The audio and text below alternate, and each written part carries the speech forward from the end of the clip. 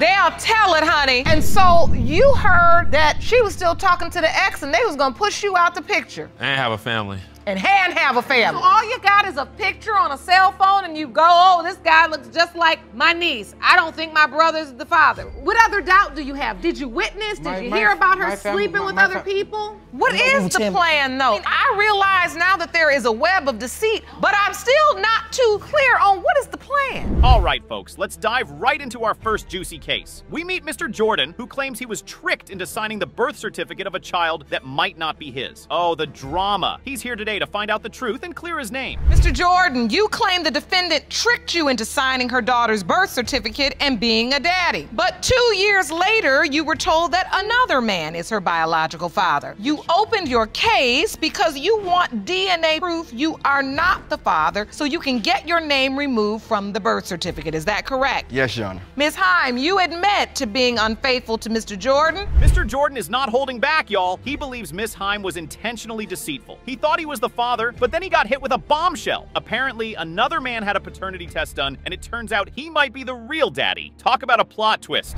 That the other guy had done got a paternity test on Caitlin, because she told me, oh, he already got one, and you know what I'm saying? That's why I know it's just you. She tricked me into thinking that family was something sacred. You believe she was intentionally deceitful? Yes. And what was her motive? You know what? I think her only motive was that she was able to get away with it. Honestly. Now let's hear Miss Heim's side of the story. She admits to being unfaithful, but insists that Mr. Jordan is the father. She even throws in some family drama, claiming her relatives are spreading lies. Oh, the tangled web we weave. And I only had sex with one man when we were together, and I had sex with him one time, but we've been messing around for 7 years, and I never became pregnant. I met Chris, and all of a sudden I came pregnant. So I know Chris is the father. So wait, you're saying that you were only having sex with one other man other than Mr. Jordan? Just one time in April, and then I found out I was pregnant in June. Okay. Mr. Jordan is not buying it, folks. He's feeling hurt and betrayed. This man was there for the birth, cutting the umbilical cord and everything. He even washed off the nasty little afterbirth. Yikes, that's dedication right there. What are you feeling? Hurt, because my daughter, she's old enough to realize. She came and asked me, does my dad still love her? It hurt me so bad. She asked you, does my daddy still love me? Yes, Your Honor.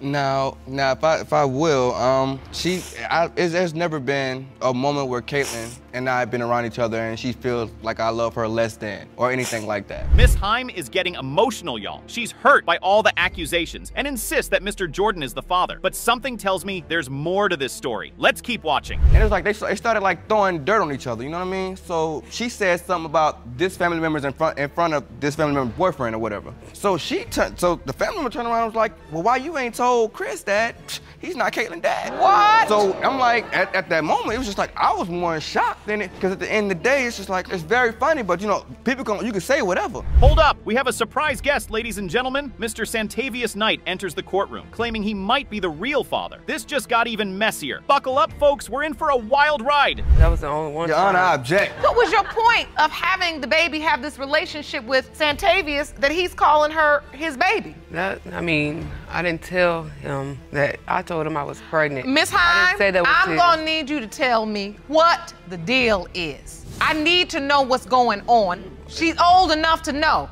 Mr. Knight drops a bombshell, saying Miss Heim told him she was pregnant and that it was his baby. Oh, the plot thickens, but Miss Heim denies ever telling him that. Who's telling the truth here? This is getting intense. So are you saying he assumed he was the father? No, because me and him was like we could talk about anything. So when I found out I was pregnant, I was like, look, I'm pregnant. He said, oh, okay. So I feel like he assumed that it was his, but it's not his, it's Chris' baby. Your Honor, I object, I'm sorry. You know what, hold on, I'm about to object too, and I'm up here on this bench. I am not getting any truth out of you, Miss Heim. Miss Heim is getting defensive, y'all. She's denying everything and claiming that Mr. Knight is lying. But the evidence doesn't lie, does it? We need some DNA results ASAP. I had sex, and then I found out I was pregnant in June, so how is that possible? I just called him and let him know that I was pregnant. What did you say she said to you again? She told me to do with my baby. She said, I'm pregnant. I said, what you telling me for? She said, cousin's young, telling me I love you when you get home. I let somebody else sign the birth certificate. I'm gonna fix it when you get home. Did it in the third. I'm like, okay, say no more. She let somebody sign the birth certificate, but she's gonna fix it when you get home. Yeah. Judge Lake is not having any of this drama, folks. She's had enough of Miss Himes' web of lies. It's time to reveal the truth and put an end to this madness. The suspense is suffocating. That's irrelevant. You see what I'm saying? That's irrelevant to what the matter at hand. You feel what I'm saying? And we got one person manipulating two different guys on one child. Like, it's not bothering. It's not gonna hurt you. It's not gonna hurt you. You feel me? It's gonna hurt her. You dig what I'm saying? Like, at the end of the day, I don't want her life to be messed up off the choices her mother made. You dig what I'm saying? Like, I love that little girl. You know what I'm saying? If I could, you know what I'm saying, I would, but. Drum roll, please. The DNA results are in, and it's time to find out who the real father is. This is the moment we've all been waiting for. Who will it be? The tension is unbearable. The biological father is Mr. Jordan. Mr. Jordan, you are Caitlin's biological father. Mr. Knight, I know you really thought Caitlin was your biological child. How are you feeling in this moment? At the end of the day, you know, in life, you can't, you know, when it come out, the truth come out. So, you know, I ain't really too mad about it, but you know. Today, we're taking a look at the case of Vadaboncourt versus Furnari. Buckle up, folks, because this one's a doozy. Mr. Vadaboncourt is desperately trying to prove that he is not the father of Ms. Furnari's one-year-old son, Dawson. He's had enough of her lies and wants her out of his life for good. But hold on tight, because Ms. Furnari is confident that Mr. Vadaboncourt is the biological father, and she's not backing down without a fight. Petition the court to prove to Ms. Furnari that you are not the biological father of her one-year-old son, Dawson. Yes, Your Honor. You claim you can prove you're not father, and when today's results win your case, you want her out of your life for good. Yes, Your Honor. Ms. Furnari, though you admit to sleeping with 2 other men, you say there's no doubt that Mr. Vadbonker is your son's biological father. Yes, Your Honor. Let's dive into their tumultuous relationship, or should I say lack thereof. Mr. Vadaboncourt claims that there was never really a relationship between him and Ms. Furnari. They met on Facebook through his sister, talk about a modern love story, and had unprotected sex a couple of times. But then, Mr. Vadaboncourt went away for months, only to find out later that Ms. Furnari was pregnant. Cue the drama. So, Mr. Vadbonker, what were you told? I've had a couple people tell me, hey, you know, Miss Furnari's out here cheating on you. And I find out she's sleeping on the couch with another guy naked. She's in the shower, taking a shower with another guy. This whole time, I'm away. The thing that gets me is the times don't add up from when I went away to when I came back for it to be my kid. So explain why the times don't add up. Because I was away for 10 months. But wait, there's more. Ms. Furnari admits to sleeping with 2 other men during the same period, but she is adamant that Mr. Vadaboncourt is the father of her child. Oh, the plot thickens. Will the truth finally come out? Let's find out. You're the sister that told him about the cheating? Yes. But you're standing with Ms. Furnari today? It's about this little boy right here. Tell me what you know. One night after we had all been drinking, she slept with one of the people that came to our little get-together. Is that the only time you caught her cheating? That's the only time I caught her cheating. I mean, I had suspicions, but... Why? Because of her talking on the phone, or...? Just different behaviors and stuff, and I told my brother this stuff, and... Now, let's meet Mr. Vadaboncourt's sister, Janine, who has some juicy information to spill. She spills the tea, revealing that Ms. Furnari cheated on her brother not once, but multiple times. Oh, the audacity. Janine is standing with Ms. Furnari today, but it seems like she's more concerned about her nephew than anything else. Family drama at its finest. I put him out, and then my brother came to live with me again, because no matter what, at the end of the day, he's my baby brother, and I'll hold it down for him. Is this about the fact that he went back to Ms. Furnari after he came home, or is this about you truly thinking Dawson is your nephew? I truly believe that's my nephew. But your brother said he was also confronted by a guy. Right, I don't keep the same company with him. But hold on tight, folks, because we have another witness in the house. Charity Knox, Mr. Vadaboncourt's fiancée, is here, and she's not holding back. She accuses Ms. Furnari of being all about Mr. Vadaboncourt and not caring about baby Dawson. Shots fired, it's a battle of the women, and things are getting heated. 2.5, almost 3. But she's held you down the whole time. She's been down for you. She says she's held me down, but do you call holding down cheating on me? Mr. Vadbonker, I want to know, why do you think she so desperately is trying to say you are Dawson's father? I don't know, Your Honor. I have tried to get DNA tests with Miss Furnari. She flakes out on it. Let's take a moment to reflect on the roller coaster of emotions in this case. From Facebook flings to cheating allegations, this story has it all. It's like a soap opera come to life. But remember, behind all the drama, there's an innocent child caught in the middle. Let's hope the adults involved can put their differences aside and prioritize Dawson's well-being. Do you really want a relationship with him ultimately? ultimately? No, it's about Dawson. I want him to be in Dawson's life. You want him to be a father? Yes, I want him to be a father. And you will allow him? Yes, I will. To be involved? Yes. I want to be And if he's not his biological child, then what? Then I'll go my separate way. Now, Your Honor, there's been so many times I have tried to do so many things. I think she has some kind of doubt in her mind that it's not mine. Finally, it's time to reveal the moment we've all been waiting for. The DNA results are about to be unveiled, and the tension in the courtroom is palpable. Will Mr. Vadabancourt be proven as Dawson's biological father, or will Ms. Fernari's claims be shattered? Get ready, folks, because the truth is about to come crashing down. Mr. Vadbonker, you are the father. That's your son, David. Can I give my brother a hug? Through all this, I love my brother. Absolutely. You don't want to hug your sister? No, I don't. He doesn't want to hug Miss Vadbonker. At the end of the day, if he needs me, that's my baby brother, and I'm there no matter what he may say. That's my brother. Ms. Lopez claims that Mr. Carbajal perpetrated a DNA testing scam to deny the paternity of her kids. She's tired of struggling alone and wants to prove he's the father once and for all. Oh boy, this is going to be a wild ride. Ms. Lopez, you are here today because you claim the defendant, Mr. Carbajal, allegedly perpetuated a DNA testing scam to try to deny paternity of your kids. You say you're tired of struggling daily to take care of your children alone, and you need to prove he's their biological father today. Yes, Your Honor. But hold on to your seats, folks, because Mr. Carbajal is not going down without a fight. He argues that Ms. Lopez is the one who lied about him being the father, and he's here to prove it. Cue the dramatic music. Because I'm trying to figure out, why was there ever doubt in the first place? Well, I met her through a social network. She told me, hey, come see me, you know, for the weekend or just one night. So I went to go see her. And that day that I went to go see her,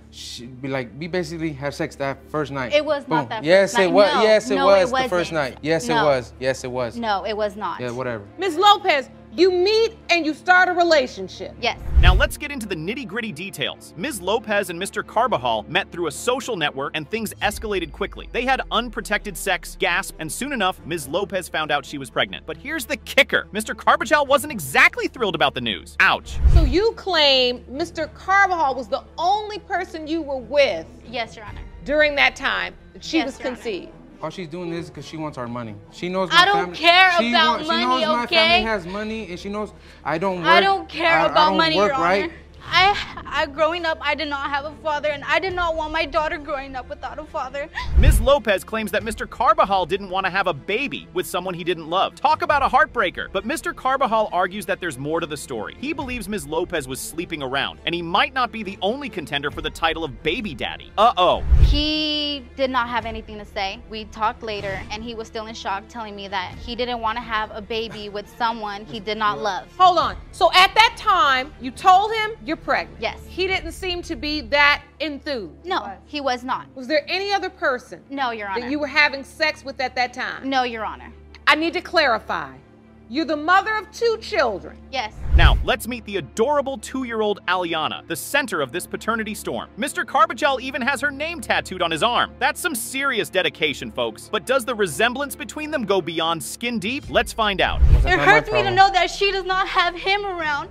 He says he's the father. He's even has her name tattooed on his arm. He was there a You week. have her name Yes, I do, tattooed Your on your Honor. arm? Yes. Yes, I do. Even though you doubted? Because when she was first born, I was attached to her. I was really attached to her. Okay, so you were attached to her. Yeah. So then why doubt? What made you doubt? She was the picture. No, there was another man. There was she not showed. another She man. showed my sister Miriam. Here comes the bombshell. Mr. Carbajal's sister, Christina, claims that Ms. Lopez showed her a picture of a guy who looked exactly like Aliana. Cue the gasps from the audience. Could this be the evidence they need to prove that Mr. Carbajal isn't the father? The plot thickens. All I've right, seen so pictures these out are the doubts as it relates to Aliana. Let me understand the doubts as it relates to Noah. What doubts do you have? Well, when he was first born, like she didn't let me sign his birth certificate. I didn't even sign his birth certificate. Why wouldn't she let me? She's saying I'm the father. Why couldn't I sign a birth certificate? Because you weren't there from the beginning. I was there. I was there when they both were born. No, When he was born, I was Hold there. on, let's get some order. Hold on, on, Miss Avila. But wait, there's more. Ms. Lopez sent Mr. Carbajal a picture of another man holding a baby, claiming it was his child. Talk about a double whammy. This case has more twists and turns than a roller coaster ride. Can anyone keep up? Your Honor, I was already pregnant with my son when my daughter was holding. She said she got pregnant in November when I seen her in December. I was not pregnant in November, Yes, you okay? were. I Yes, did not you were. do She came to nothing with visit. nobody. She came to So visit you to my believe house. she was already pregnant? Yes. Yes. No. Were you intimate with anyone else? No, Your Honor, I was not. Mr. Carbajal, do you believe you were the only man she was having sex with? I don't know that. See, I don't know if she would sleep with me. I had sex the first night I seen her. Now let's talk about the DNA test. Brace yourselves, folks, because this is where things get really interesting. Ms. Lopez and her mom decided to take matters into their own hands and bought a DNA test from a store. No ID is required, just some swabbing and paperwork. Seems a bit fishy, doesn't it? So, Ms. Lopez, what do you have to say to that? She would have had to I get did not pregnant have in sex with November. anybody else. In November for the baby to be born. No, I did in not have August. sex with anybody else. Ms. Lopez, you say Mr. Carbajal perpetrated a DNA testing scam Yes, Your Honor. so that he could get out of taking care of the kid. He did a paternity test that he bought from the store. I did not know about it until he gave me the results that came back. But hold your judgment, because Mr. Carbajal's family was there as witnesses during the DNA test. They swear it was all legit. However, Ms. Lopez claims that her daughter's name was misspelled on the paperwork. Uh-oh, that's not a good sign. In the paperwork, do you have to include photo ID? No, nothing like that. No ID? No. So no ID to identify No. which All we gotta do kids, is swabbing or just put the name of the father and you, the kids. you write that name in. The names are wrong on there. My daughter's name is spelled wrong. It was the I kids. do not know if it was the kids. It was the kids. I was My not mom there. was there. She know what she was I doing. was not Writing their there. names on there? You think my mom You was gonna guys spend were money there. on that? I wasn't there. No. Now let's get back to the court proceeding. The judge is not impressed with the home DNA test results. She's throwing them out faster than a hot potato. She can't accept them as evidence because they lack crucial information. It's time for a real official DNA test. Okay, now we have the answers for Aliana. We still have to get Noah's. My mom wouldn't have spent so much money on those tests to We be spend a swabbing lot of other money. people. We spend a other lot of kids. money to do those tests. You guys should have still told us what you were No, you think we going were to do. gonna tell you? Think you guys were gonna let us do it? No. We would have let you No, do you it. wouldn't. I would have let You you do wouldn't. it. Yes. You would never. We You would I have wanted let to her be go there to when you our guys house did it. on our She own. would've- Gabriella told him, She if you wouldn't want let to them. do it, let's do it. The DNA results are in, and the judge is ready to reveal the results for Aliana and Noah. So, is Mr. Carbajal the father? Or has Ms. Lopez been weaving a lie so long? She's lost track of where it starts and ends. Let's find out. Mr. Carbajal, you are not Thank you. Noah's Thank father. you, Your Honor. What do you gotta say? What do you gotta say for yourself? Why you been lying to me that they're my kids when they're not? And you know my Who you mom been got really sleeping with? attached to them. You know how much that's gonna hurt my mom? Yes, I do. Your mom cried in front of me. Sorry, Your Honor, we have nothing to say. Okay, folks, let's dive right into this roller coaster ride of a case. Today, we have Mr. Broussard, a man desperately seeking the truth about his 4-month-old son's paternity. He's convinced his wife, Mrs. Broussard, has been hiding some dirty little secrets. Oh boy, this is gonna be good. Mr. Broussard, you opened your case hoping the court will grant you a paternity test so you can prove you are not the father of 4-month-old baby Charles. You say your 1-year marriage to the defendant is on the verge of collapse because of paternity doubt, and you need this test to save your family. Is that correct? Yes, Your Honor. Here comes Mr. Broussard, looking like a man on a mission. He's got that determined look in his eyes, ready to expose the lies and deceit that have been plaguing his marriage. Can you feel the tension in the air, folks? Why do you say your marriage is on the verge of collapse? I say my marriage is on the verge of collapse due to the infidelity, the trust issues, and all the evidence, coincidence that I discovered. And you need this test today because you're on the birth certificate. Yes, I am. You are this child's legal father. Yes. And here comes Mrs. Broussard, looking a little nervous, if you ask me. She's about to face the music for her alleged infidelity and the rumors that have been swirling around town. Will she be able to convince Mr. Broussard that he's the father? Let the drama unfold. He is so obsessed with my ex that he feels that I'm cheating on him every time I do something. We argue, we fight all the time. Me and him just are not getting along at all. How long has it been this way? Since the end of last year. There has been rumors going around in the neighborhood that we grew up that he is not the father of our child. Mr. Broussard is spilling the tea, folks. He's sharing all the reasons why he's suspicious of his wife's fidelity. From mysterious cups on the table to disappearing energy drinks, this man has got a whole chart of evidence. I mean, who leaves random cups lying around? Suspicious? And I had poured those cups for a family member that had came over my house who was taking medication. Okay, so then when he says, how did the glasses, or who are these 2 cups who was over here? Why not just answer, my family member, I gave them some water so they could take their medicine, or I gave them something so they could take their medicine. Moving on. Because I just didn't want to start an argument about having someone in the house. Oh, Mrs. Broussard, you've got some explaining to do. She's denying all the allegations, claiming innocence in the face of her husband's mounting doubts. But can she convince the court that she's been faithful? We shall see, my friends. And how would they get information about your ex? No, I don't know nothing about no child. He never told me a child told him anything. But my ex was going around spreading rumors to make him upset. So did you ever confront this ex, Mr. Broussard? Oh, I did. He basically pointed a finger back at Helen. And what did he say? Her about it. She basically telling me that she's not entertaining him. She answers little questions, it's real minor. Hold on to your seats, folks, because things are about to get real messy. Mr. Broussard confronted Mrs. Broussard's ex-boyfriend, who dropped a bombshell accusation. He claimed that they were still communicating and planning to have a family together. Talk about a plot twist. So you see the picture, Mr. Broussard? Yes. And what do you say to your wife? In the back of my mind, I was just like, everything's true. I'm at work, working hard, sweating, she out home creeping. I mean. You can step back over to the podium now, sir. That exhibit was very enlightening. So how do you go from rumors, the pictures, to just being convinced she slept with her ex? Mrs. Broussard is not taking these accusations lying down, folks. She's vehemently denying any involvement with her ex, saying it's all just a big misunderstanding. But can she convince the court that she's been faithful to her husband? So you admitted to your husband that you had slept with your ex in your house? Yeah. And you don't have no shame in it, huh? But I slept with him after his ex called me telling me that they were having an affair too. Oh, so the revenge sex. Yes, I wanted him to feel just as hurt as I did. Oh, Lord. You say this happened in August. Yes. No, it happened in December. Oh, snap. Mr. Broussard just dropped a bombshell of his own. He found a picture on his wife's phone, and let's just say it was not suitable for family viewing. Who sends a naked picture to a married woman? This case just went from drama to full-on scandal. Temperature was 96, 79, 85, 91, as high as 97 degrees, which is hot. Very. And here is December. The actual temperature ranged between 30 degrees, pretty chilly, to 60 degrees. So, Mr. Broussard, you would not have been sweating if it was just 30 to 60 degrees. Mrs. Broussard, you've got some explaining to do. She admitted to having revenge sex with her ex after finding out about his affair. Revenge sex? Is that even a thing? But wait, there's more. She dropped the bomb that she was 5.5 months pregnant when it happened. Cue the gasps. That the ex is truly the father of her child. Yes, I do. So, Ms. Broussard, have you told your ex about baby Charles? No.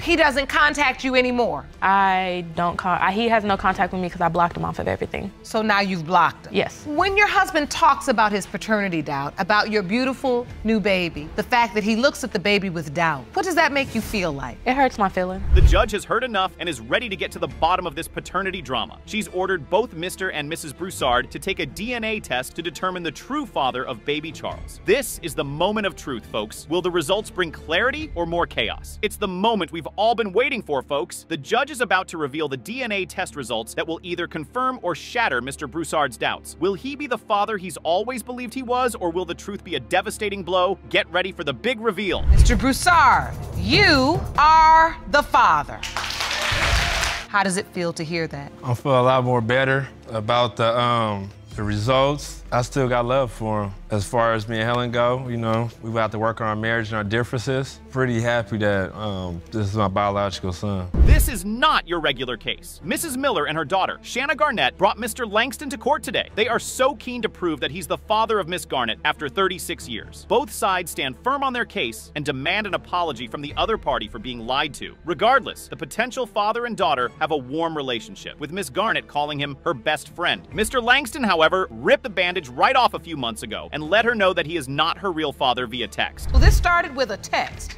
So after almost 2 years of reaching out to my father after visiting him in 2015, I was pleading to get him to respond. He wasn't responding. And he finally responded with this message. So I think your mother blanked me and you about your birth father being me. She was missing around when you were born. They got distant for about 2 years, and Mr. Langston had something to say about that, stating the reason why they fell apart. So why were you estranged for 2 years? What happened? We live in different states, Your Honor, but we had always been close. I went to visit him in Chicago for a funeral. It was by his side for one of our family members, and everything was great. But when I returned back home, I don't know what happened. He just cut off communication. Well, I wasn't talking to her like I normally do. Why?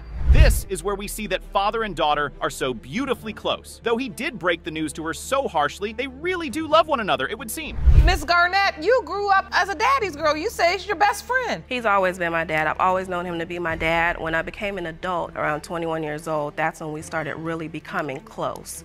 2 years ago, when I was at the funeral with him, he had brought up for the very first time that he thought I may not have been his daughter, which blew my mind. And he went on and on about him and my mother's past. All of this conviction on the side of Mr. Langston raises the question, how is he so sure that Miss Garnett isn't his? What pushed him to paternity court and got him to hurt his little girl from all these years back? This is where he really spills the tea. My auntie downstairs let me in. I walked upstairs. I didn't knock on the door. I looked in. I see this guy sitting on the couch with her, like he running this game to get up on something. I knocked on the door. I said, what's going on? Ain't nothing, no, this is my cousin. I said, hey, you can get out of here, cousin. You can leave. And, but this, I don't believe it. So you believe that she was with someone else when she was with you? Seems like there's more going on than was let on. Suspicion is flying around about Mrs. Miller sleeping around, and this is what she has to say about it. So, Ms. Miller, who is this cousin?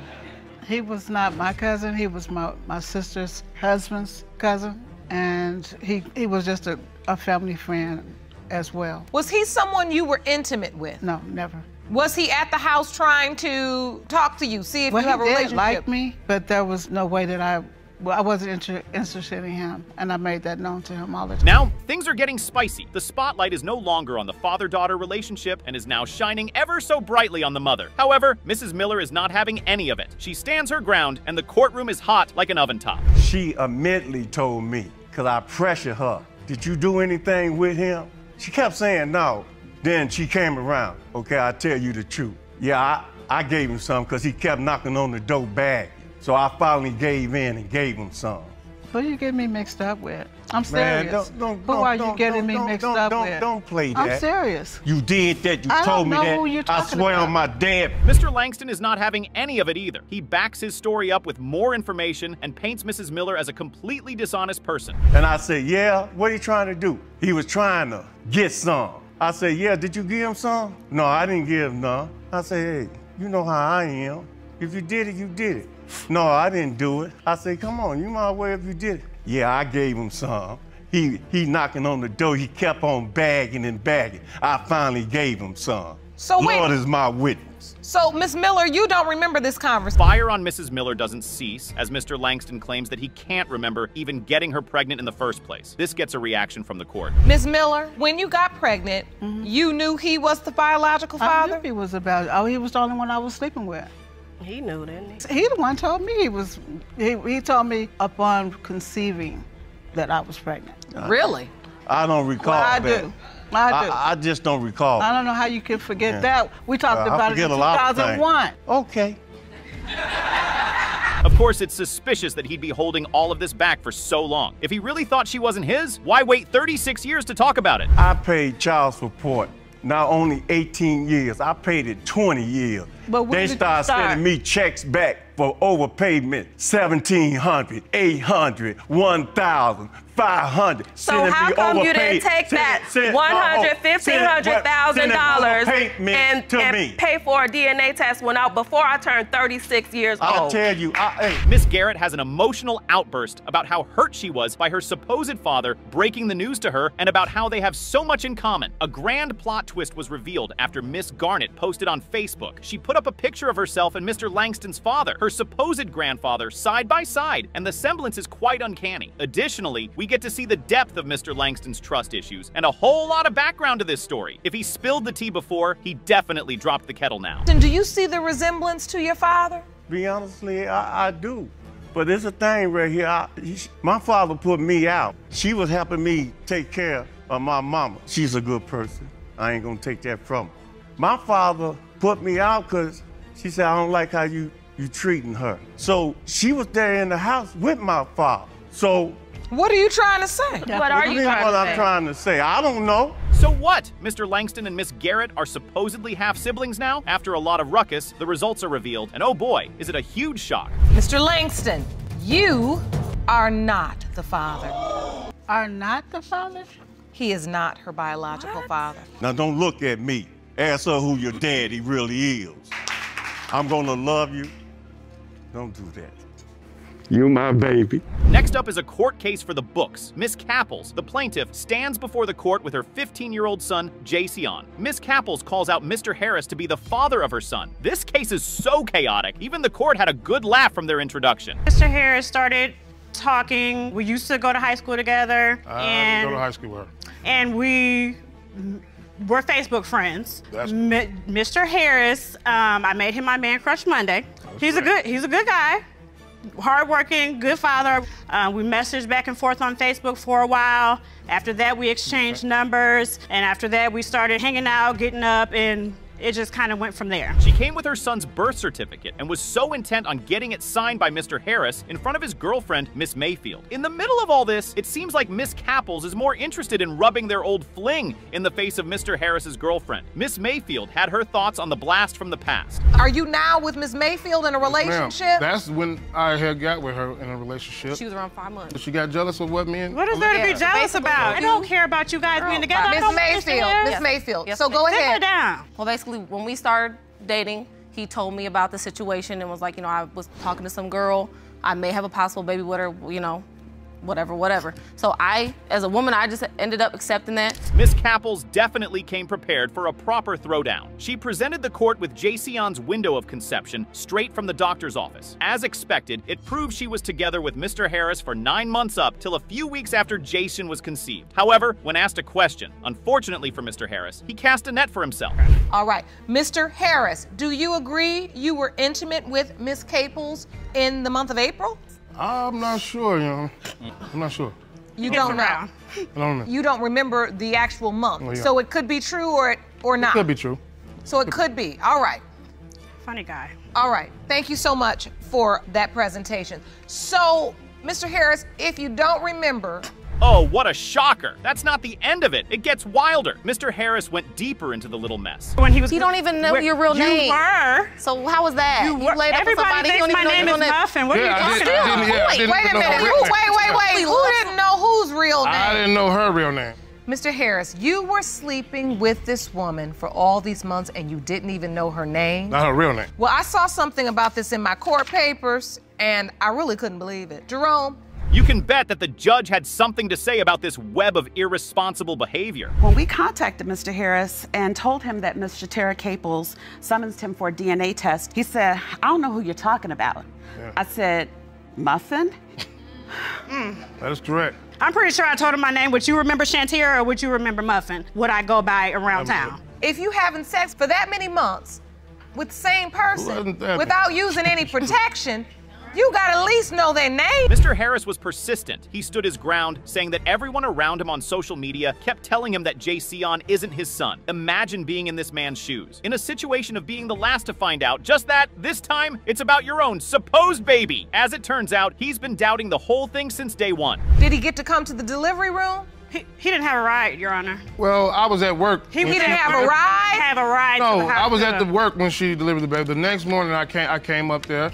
And you did? When I looked at him, he didn't look like me at all. No, he does and not. I had my doubt. I had been having my doubts, but like I say, everybody around town says that she goes around saying it's another guy's baby. Would you look at that? Miss Capples is having none of it, though. The argument ensues. If I'm telling you that I'm in labor, well, she called my 2 hours she before did call time, my cell phone. And my friend had my cell phone, and she was texting him the whole time like, she's in labor. So by the time he never showed, you were angry, and so then you didn't. I wouldn't care. I wasn't worried about that. Him signing the birth certificate at that point. You want to act like you ain't the daddy? We can. But act you like are that. here today saying now he has to sign it in front of his girlfriend. Oh boy, what a case. In addition to all of this, Miss Mayfield and Miss Capples keep bickering and throwing side comments in court. I did go And through then he your cut phone. you off, and then Yes, you I got did. salty. Cut me off. Yeah, that's Please. the time y'all stopped talking. Girl, I know, boo. I know the whole story. I'm sure you do because you were there, right? I was already pregnant, and I didn't even know I was pregnant. That's nasty. Hold on now. Let's. I don't That's the go only out. reason. What are you Because you talking could easily about? give in to him when he did. He don't He have would to be drive out somewhere. too. You don't at have home to with the kids. What you Right. talking No, about? he don't. He already- All right, one at a time. One at a time, ladies. After raining fire on Miss Capples, Miss Mayfield got her own share of the cake from the judge. There's no nothing. So it's easy to blame Miss Capples, but you also have to look at your man. Because I he wasn't with it. We participated. wasn't my man at the time. It doesn't matter. It's your man now. I was there. I was actually there in the I hope he beginning, is his dad. like buying Pampers and clothes and hope he stuff. is. But like I said, Miss Cables had a problem. She disappeared for months. No calls, no texts. Okay, so this is another interesting fact. With the new turn of events, it would seem like Miss Capples was holding out on us. She went on to the meat of the story. She was strongly convinced that Miss Mayfield was stalking her. What a plot twist. Here is what she had to say. Going surgery, getting ready to have my tubes tied. That is my job. She worked. That is my Did you job. say, what's your honor, as a woman, I would not want to be in a room with a woman that's having my boyfriend's baby. Okay, so you was a That's- patient. no, You that- have that's a little too much. But wait a minute, Miss Capples. She does. You work at the hospital, right? Yes, ma'am. And then that was where they told you your station or where you were supposed to be. Yeah. You were We have our assigned to surgery that. today. We got our stuff to do. Yes, ma'am. Now what? She is a staff at the hospital? Was she attending to Miss Capples on purpose? Oh boy, such questions to have. Regardless of all of this, the results are in, and you wouldn't believe what they are. With all the drama, what happens after the results are in is the most shocking thing ever. Who would have thought? The last thing to expect from this case is an apology from any party, really. Mr. Harris, you are not the father. Thank you. Thank You you. didn't sleep with no one else. Miss I would Capples. like to publicly apologize to Mr. Harris. I honestly thought that it was yours. We messed around. We were intimate a lot, and you know we were. It was a very big possibility that it was yours. If you think you've seen drama in court, I can assure you that you have not seen anything yet. Usually, it takes two parents to biologically make a baby, right? Well, there are at least three parents on the table here. Mrs. Shaw, her daughter Kiona, and LeBron Matthews are in court for completely different things. Mrs. Shaw is here because she hopes Matthews is not Kiona's father. Kiona is here because she hopes Matthews is her father. Matthew is here because, oh well, he just got a new suit. After the way that things went with I him. see why you wore your little suit too now, Mr. Matthews. I said he's real ready for court, ain't he? Go ahead. What are you about to say, Miss Shaw? Oh God, is the one that's been consistent. In these court cases, we hear situations about baby mamas, exes being in court together, but this time it's way different. The relationship between these two people that brought about Kiona is wilder than anything you've thought about, trust me. I looked at him, I turned around and I looked at his wife. And did somebody say wife? Yeah, they both were married. So you, and you had a husband? Yes. Yes. Oh, so you came to court with your wife? Correct. No wonder you said you never had sex with this woman. Okay. And you had a husband? Yes. All right, so you two were basically cheating on your spouses with one another. What a wild turn of events. It absolutely sounds like a plot from a TV show. Like that was not enough. Matthews explains the entire relationship further. Having fun. We both was young, you know, and when she told me she was pregnant, I was too busy trying to enjoy myself because I wasn't trying to be with no one woman. I already had a wife. So the point is, when you stood in the courtroom with your wife and you said you never slept with Miss Shaw and you knew you weren't telling the truth, was that because you were scared to lose your wife, or is that Yes. because you did not want to be bothered with a child? A little bit of both. With so many men in her life growing up, Kiona felt like she never had a father. Regardless, this one thing constantly made her sad and needy of fatherly love growing up. She described it perfectly here. I remember it being really uncomfortable, honestly. I felt like I was the stepchild. Like, you know, the way that he was with his other kids, he wasn't like that with me. So I wanted him to feel the way he felt about his other kids about me. I did, but I wasn't really there either. You know, if I wasn't at work, I was ripping and running. So Miss Shaw, I want to know from that point, you decided I'm not even going to be bothered with. Speaking of the men in Keona's life growing up, her mother, Mrs. Shaw, did not hold back. She kept them coming. Or did you say that because you knew you had a paternity doubt, but you just weren't going to be bothered with him because he lied?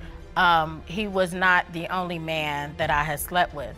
Other Were men you besides honest my husband. about that to Miss Thompson, your daughter? Yes, she's known all her life. So why did you open the case against Mr. Matthews if you always knew that there was another possibility? Because when my daughter would go to his house. It seems like these two go way back in time. Matthews goes on about everything that happened during their relationship and how he reacted to her being pregnant for him. It's a no-brainer they even have a baby in the first place, really. Because when she first told me that I was the dad, I didn't want to believe it because I was doing my own things. But every time I turned around, I was bringing you fish sandwiches when you was pregnant.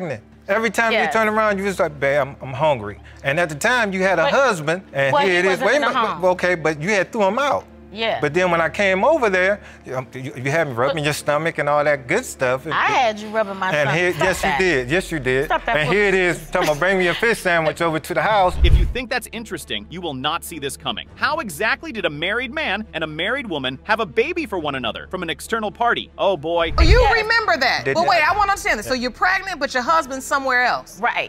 Because And see, that's how that came your about. lover's coming over to feed you some fish sandwiches. Because my husband was still in and out at the same time when I got pregnant. But that 6 months, I had threw him out of the house. So he had him another girl. I went and got me 4 other guys. Oh. And was doing my thing. And that's what I did. It was a choice, but I was young and... Oh boy, what a turn of events. She was not just cheating on her husband with one man, but 5 different men. After Keona was born, it appears that Matthews lost his sweet spirit. Several scenarios point to him not doing up to the bare minimum. Inasmuch as the paternity of the little girl was uncertain, there was so much more to have done better. The last time you saw Mr. Matthews? I was a junior in high school, so it's been about 14 years. Oh my goodness. So, Mr. Matthews, your testimony is true. You've been a pretty bad dad. Yeah, I was a terrible father. And that's why you're here, to right your wrongs. Right, that's correct. I enjoyed my life, you know? Amen. You're right. I mean, let's be honest. Yes. It's in the context of what your enjoyment was. Right. There's just too much drama unraveled in court with this case. However, taking the spotlight away from Matthews and to Mrs. Shaw's now late husband, Mr. Brooks, he announced that Keona wasn't his, with just one gaze at her when she was born. My grandmother, went over there and seen the baby because Miss Shaw was living at the time. Rumors fly around. First, my grandmother told my mother, then my mother told me, and I was like, nah, I'm not gonna sit back there and say yes. What did they say? She said, well, the baby look like you. I said, no, it don't. I'm not gonna sit back because I didn't want my wife to know. Well, my mother told my wife. Oh! What a circus that really must have been. The DNA tests finally came in. Mrs. Shaw seems really averse to the thought of Matthews being the father of her daughter and does not mind showing it. Matthews simply wants to redeem himself as a good father after all these years and seems interested in being a part of Keona's life. What a shock the results caused. Mr. Brooks is not her father. What are you feeling in this moment, Miss Shaw? And I know Mr. Brooks would. Mr. Matthews, you are not the father. I'm so sorry, Keona. I love her. As the last on the list, we have one of the most emotionally chaotic cases. The father, or the potential father, is rather not happy to be here. Right from the case introduction, McGreer is shaky and almost in tears. Though Amia is supposedly born from a summer affair from 20 years back, he loves her so much and is here to prove that he is indeed her biological father. Amia, on the other hand, is having none of this. I'm doing this because I love her. And I really want her to know, I really apologize for the times that I wasn't there and couldn't be the dad that I really want to be. I don't believe that you're my father. I don't want you to be my father. You don't want him to be your father? No. He just was never there as a father. He popped in and out of my life, over the years. Were you in and out of her life, sir? Yes. Amia has her own share of expressed feelings as she emotionally told the court what life was like without her father completely present in her life. And oh my, what a description. Tell the court what it was like growing up without the man you were told was your biological father. Well, there would be times where I would ask for him and he was nowhere to be found. There were times at school where they had father-daughter dances. He was nowhere. Everybody else had their father. Why couldn't I have mine? Even at 20 years old, those are still memories you carry. McGreer tried to get words in. He tried to plead his case, but Amia was too broken to listen. It's really interesting that hurt people have all the power to hurt people this way. So look at them days when I wasn't there. I'm in one state you're in another state. It doesn't matter. If you really thought that you was my father, you would have made a way to be there. No matter what you went through, you was never there. Wow. And then you want to come in and out of my life 5 years at a time. You want to come in my life when I'm 19 and try to be a dad. It's not gonna work like that. Essentially, Amia explained with so much pain that he skipped 6 to 7 years of her life at intervals, and that does not give him the right to suddenly want to show up right now. Still should have been there. It doesn't matter. I understand how you feel. No, you don't. Oh, I understand how you feel. No, you don't. Because if you did, you would have made an effort to be there no matter what. But I did make efforts to be there with you. But you bounced in and out of my life. But when I could, I did. It does not matter. You should have been the father. At the end of the day, you should have been a father. I'm still your dad. McGreer, still lost for words, kept saying repeatedly that his lifestyle did not permit him to be the father he was meant to be. Away from the father and daughter for a minute, we get to understand the relationship between the mother, Ms. Wade, and the potential father. They had a summer affair, broke up, and she started dating another man about 2 weeks later. Fast forward to the father and daughter's first meeting, Amia was already 2.5 months old. She continues with this tasty ultimatum. Did you tell Mr. McGreer you were pregnant when you found out? He wasn't there during the pregnancy. By the time he got back in touch with me and came back down to Greenwood, I had already had Amia. Amia was about 2.5 months old the first time he actually seen her. We tried to work it out then, but things just didn't work out, and I actually gave him an ultimatum.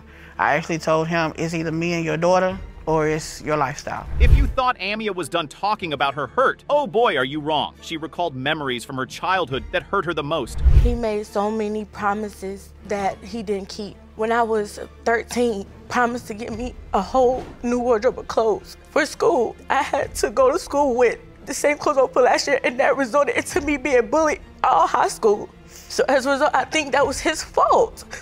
There were times where little things like the bookmobile came around. I wanted a book called My Dad for $10, didn't get it. Oh boy, isn't that the wildest thing? As it would turn out, there are other kids. Wait for it. Do you hear her when she's speaking, Mr. McGreer? Yes.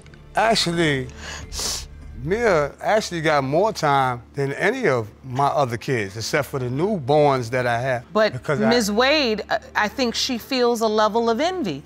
Because you are so focused on raising those children, and she felt like, well, if you could get focused on raising these children, why couldn't you get focused on raising me? Newborns. It keeps getting wilder. Amia goes on to narrate how there was another father figure in her life since she was about 11 years old, and it seems like he was everything she ever dreamed of. He would just come around and speak to me, you know, give me a little change, like pocket full of change. He said that he could be my father, and that's when he automatically introduced me to like 6 of his other kids. And after that, I spent more time with them. He's been taking care of me ever since that age. He has been there for my prom days. He spent time with me and his other children. He took us to the zoo. He like spent quality time. After Miss Wade was asked about this perfect father, she revealed that it was the person that she got into a relationship with after her little summer fling 20 years ago. What an interesting turn of events. As everything was getting wrapped up, McGreer spoke to his potential daughter about their reality. And if you allow me, there'll be no more broken promises. There'll be no more broken promises. I don't like to make promises that I can't keep. That hurts me even more not to be able to come through when I say that. You know, that takes a lot. You know, I let my own down. And I let myself down even more because where I'm at today is for me. It's for me. What a beautiful outburst of emotion. Such raw genuinity that can't possibly be faked. To wrap all this up, the results are finally in. You did not see these reactions coming. Are not the father. I'm so sorry. But like I said, the broken promises won't be broken. And this doesn't change what I feel for you. Even though you're not my father, I will allow you to be there. She let him be her father, huh? Isn't that something? Judge Lake had the perfect words to conclude the case. I know that was not what you expected to hear. Even though you came here saying you had the information that suggested someone else was your biological father. But Mr. McGreer, I want you to keep loving that arm you got around her, just like that. I can see how much you've grown. All she wanted to do was find out the identity of her father. You could almost say for her, it felt like a dying wish. Ms. Dixon had been through so much in her life, and now she has to battle with cancer for the rest of her life. She was in court because she believed that Mr. Frio was her real father, and she was going to stop at nothing to prove it in that courtroom. Even though he signed her birth certificate, he has been denying her since she was a little girl. In Mr. Frio's defense, he said another man confronted him and told him that Ms. Dixon was not his daughter. Trust me, this is one case you'll never forget. Today you come to our court after a very difficult journey and some grave health issues. In your statement, you say you believe that Mr. Frio is your father, and he has denied you since you were a little girl, even though he signed your birth certificate. Yes, ma'am. You are seeking results of a paternity test to prove that he is indeed your biological father. Now, Mr. Frio, you claim you have serious doubts. Oh, trust me, all she felt was anger, hurt, and resentment towards the man she claimed was her father. I mean, she's literally fighting for her life every day, and now the man she has known all her life to be her father is denying her? I'm pretty sure you would feel the same way if you happened to be in her shoes. She didn't even want anything from him. All she wanted was for him to stop denying her and be by her side till her very last days. I wonder why he's being so mean and refusing to accept that she's his daughter. Where did it all go wrong? I was diagnosed with cancer, and recently I've been very ill. I would like my father to be there. I want to know. I'm 25. I've gone this far. I don't want anything from him. I just want to know. I don't want him to feel sorry for me. He says he's not my dad, but he'll be there for me. I don't need a charity case. You know, if he's not my dad, he's not my dad. But if he is, I'd like him to know, like, I've been through so much. My grandmother passed away, his mother, in '98. Talk about a man being mean to his child. Mr. Frio fit the description perfectly. Trust me, you don't him being your dad, because if that was the case, you might end up running away from home. He literally told Ms. Dixon at her grandmother's funeral that her tears were being wasted because she wasn't her grandmother. Oh, trust me, you heard that right? This is what I'd like to refer to as all shades of mean, because that's just what it is. The craziest part was Ms. Dixon's mom claimed he denied her because he wanted a boy as a child. Wow. Quote, unquote, over the phone, you're not seeing her. Oh, no, that is not true. He would not give me a phone number, an address. He wouldn't tell me where he was taking her, how long he was taking her, and I wasn't having that. And there is no Tom Ashley. Are you serious?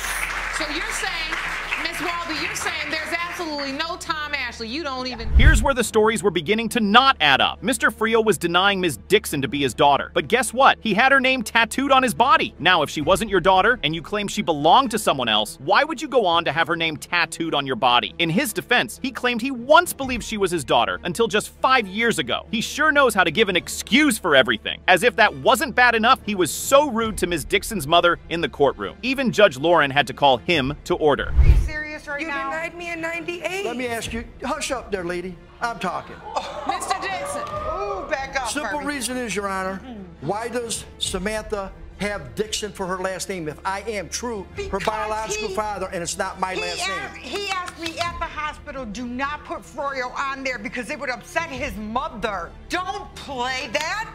That's why I gave her Dixon. After a ton of arguments in the courtroom, it was confession time, and Mr. Frio had to tell the court why he had so much doubt that Ms. Dixon could not be his daughter. Now he claimed 5 years ago he was on an outing with his son in Florida when a man approached him and said Ms. Dixon wasn't his daughter. Wait, what? A random guy just walks up to you and says, your daughter isn't your daughter? Something definitely doesn't sound right with that story, wouldn't you say? Samantha has never been your daughter. I go, what do you mean? My son sat next to me. He says she's mine, and I'll never go to New York State to prove any different. Well, I'd like to know who he is, really, because he might be a better dad than you. Do you see this? You were sitting there, Yes, ma'am. and this gentleman just throws this out to you.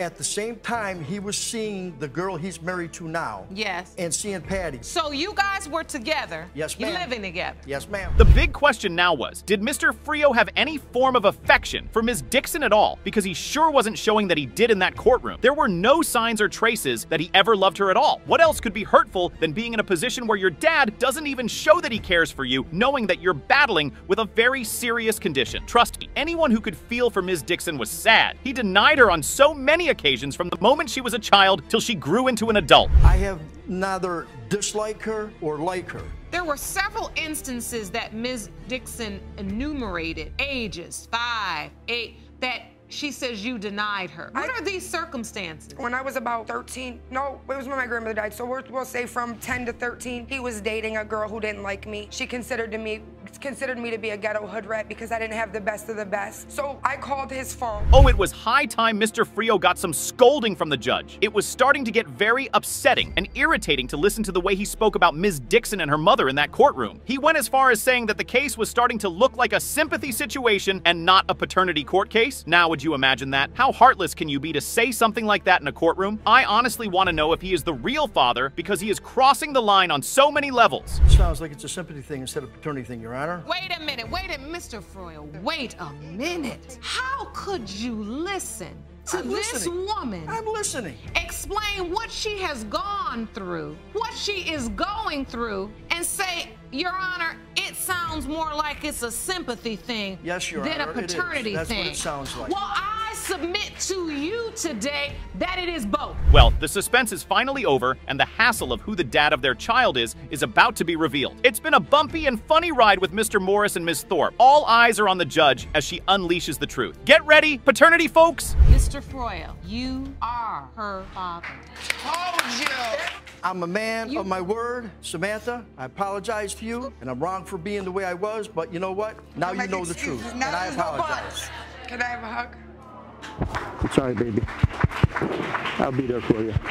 Entangled in the romance of being with an older man, Ms. Moyet wasn't only left with having to take care of her little baby girl, but was also left with a more than shattered heart. This wasn't just any type of heartbreak break, trust me. Her left was left bleeding, and she felt disappointed in herself for falling in love with someone like Mr. Lester. Will she get over the heartbreak? Let's find out. You're here in court today to prove that Mr. Lester, a man who is 20 years older than you, is the father of your 3-month-old daughter, Nyla Moyet. Is that correct? Yes, Your Honor. You claim Mr. Lester has done nothing for your daughter, therefore you're suing for half of child-rearing expenses. Yes, Your Honor. Mr. Lester, you say that you and Ms. Moyet were never in a relationship and that she had multiple sex partners. Mr. Lester wasn't going to give in to any thought that he could be the father of Ms. Moyet's child. For some reason, Ms. Moyet thought she was with a man who loved and cared for her, but got Mr. Lester. It was all fun and games till the bills came due. Mr. Lester has hardly been involved in Nyla's life.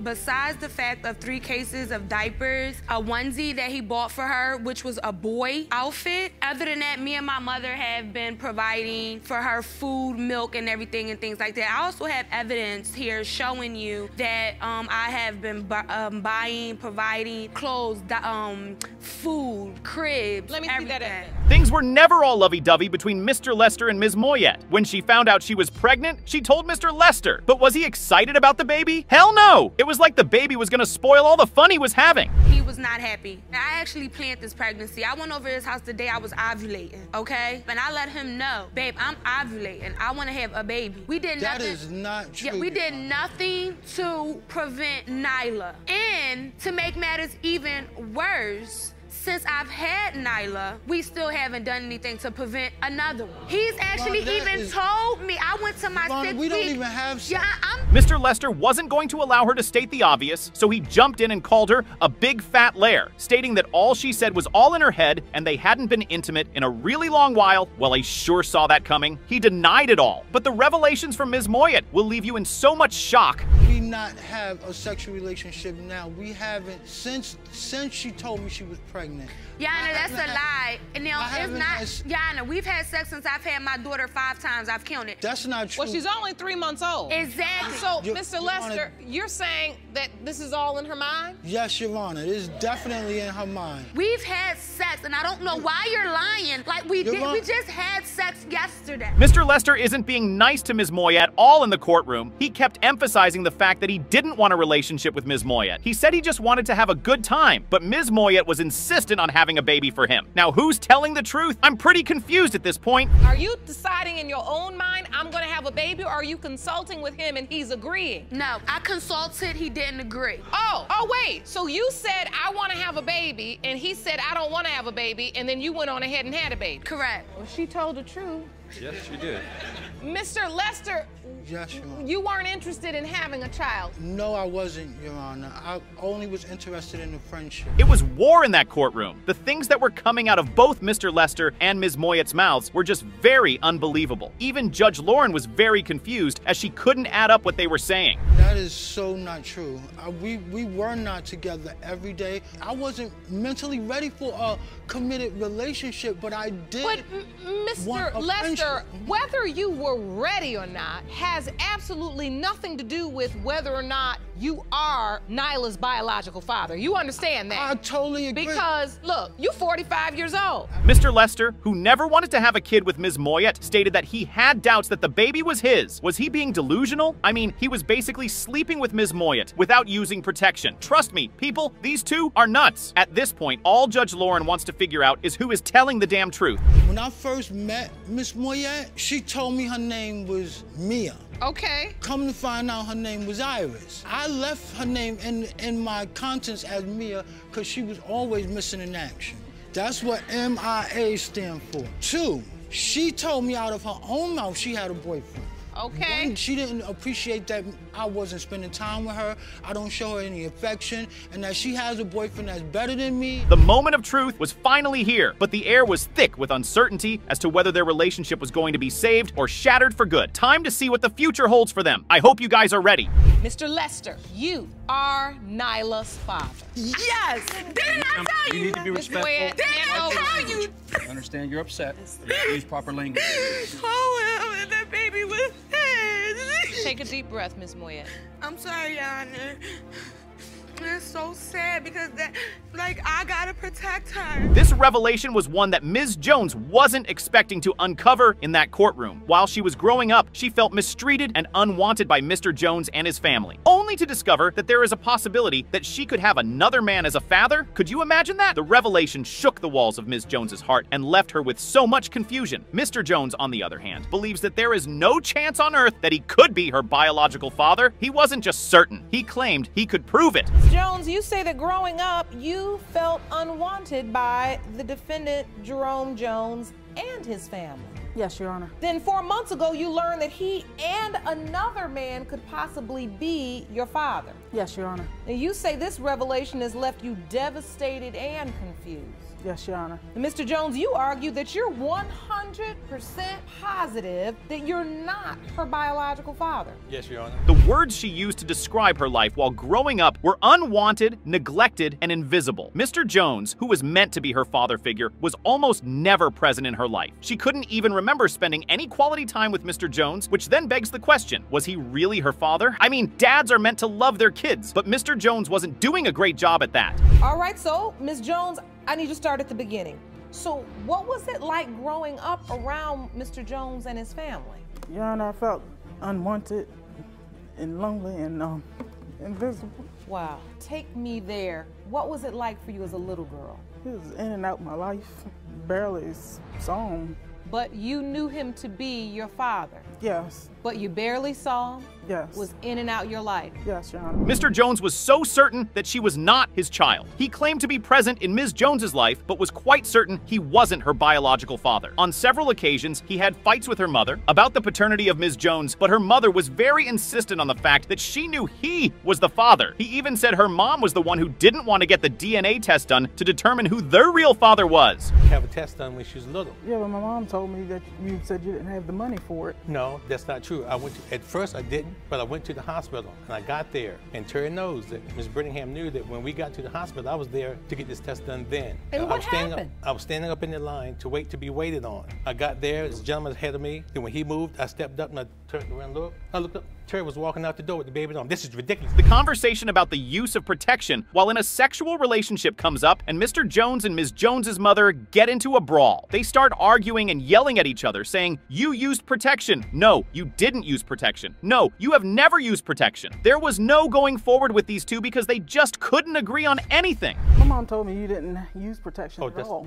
That's not true. I did. And when did you use protection? I'm sorry, Your Honor. But when did you use protection? I don't remember you using no protection. Yes, I did, and you knew I did. No, I didn't either. Your Honor, I used protection. Now, what I don't understand is how can two people have completely different accounts of every sexual encounter? You say you all always use protection, and she says you never did. Well, Your Honor, she acts as though I've been with her all these many times. That's not the case. The stories were starting to sound very confusing in the courtroom. Mr. Jones had apparently been paying for child support all these years. His name was even written and signed on Ms. Jones's birth certificate. I mean, it couldn't have been forged. If he paid for child support through the years, and his name happens to be on her birth certificate, why then is he saying he is 100% positive the child does not belong to him? It just doesn't make any sense. If this was the case, if I'm her father, if I'm to be her father, which I paid for her for all the many years. So you've been paying child support all these years? Yes, I have, Your Honor. Are you on the birth certificate? Yes, Your Honor, he is on the birth certificate. I have a copy right here if you'd like to see that. Jerome, please hand me that evidence. So take me back a little bit, Ms. Brittingham. So you were still in a relationship with Mr. Jones? Yes. No, Your Honor, that's not correct. The genesis of this paternity crisis was that Mr. Jones felt Ms. Jones's mother was not honest with him when she gave birth to the child. He claimed that when she was asked who the father of the child was, she initially hesitated and then went on to call his name. Has Ms. Jones's mother been seeing other men? I mean, if he is the biological father of the child, why not boldly say his name and be done with it? Well, what happened is, then all of a sudden she hesitated, and then she said Jerome Jones. What you felt like all these years was that she wasn't completely honest during that time. Exactly. And you've paid support all these years. Yes, I have. You have evidence that you brought? Yes, I do. It's right here, Your Honor. Jerome, please hand me the evidence. And it's 2 years on here. It's 2 years missing. That's not there because that's the director for my company that I work for is payroll deducted. This is where things start to get out of hand. Mr. Jones presented his evidence, showing how involved he had been in Ms. Jones's life. Apparently, Mr. Jones had paid over $50,000 in child support. Now that's a lot of money going into child support for a child you claim not to be yours, wouldn't you say? No one in their right senses would want to pay that amount of money without knowing if the child was really theirs. Didn't go back that far because my company was sold. You're saying you've paid close to $50,000 in child support? Pretty close. For a child that you 100% believe is not yours? Absolutely. I'm sorry she has to go through this today because I still love her just like she is my child. No. And as far as her, and as far as her not, and as far as her not coming to my house, that was her choice. That wasn't my choice. Mr. Jones's story started to have some serious twists and turns. Ms. Jones was tired of hearing him speak, so she decided to open up once again. Apparently, Mr. Jones didn't tell anyone she was his daughter. Whenever they went to gatherings, people would often ask who Ms. Jones was because Mr. Jones never mentioned he had a daughter. It was only there, and then Mr. Jones would reveal that she was his daughter. Like I said, something smells fishy with his story. I didn't, who's this? And you said, it's my daughter. I was like, oh, I didn't know you had a daughter. You told me that? No, you said that to them. No, that's not true. No, what was said was, they would say they didn't know he had a daughter. Yeah. And you would say that this was your daughter, and they said, oh, I didn't know you had a daughter. Why would I say that? Ms. Brittingham, I need to ask you, I mean, because he's paid the support. I got documentation shows that he was paying his support. Well, it's finally time to unveil the truth after so many lies and deceptions. The day of a reckoning is finally here, with everyone itching to know the truth. Are you ready to find out? I bet you are. So take a deep breath, because here it comes. Mr. Jones, you are not Lakeisha's father. And that's fine. So now you know. Come here, baby. So now you know. That's all right, because you'll always be my baby. Ms. Jones, please sit down. That's all right. I know that's not the news you wanted. Are you okay? Yes, Your Honor.